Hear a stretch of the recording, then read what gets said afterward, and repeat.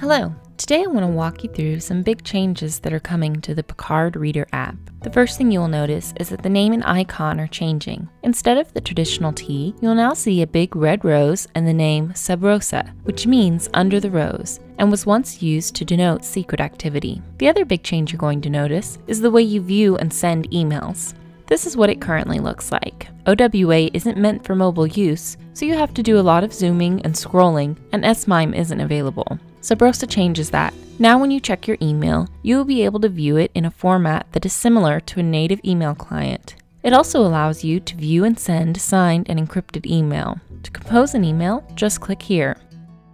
We link back to the original servers so that you can easily search through contacts or previous emails sent.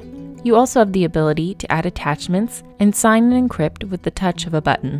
When you are ready to browse again, just tap the globe and browse like normal. Getting back to email is simple with the shortcut in the upper left-hand corner.